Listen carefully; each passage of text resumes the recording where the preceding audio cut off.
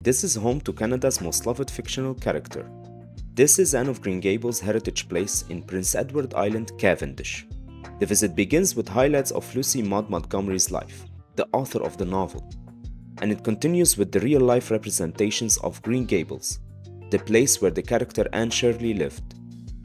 The 19th century house contains memory-filled rooms, as well as detailed pieces from the story, giving you a vivid perspective of the novel.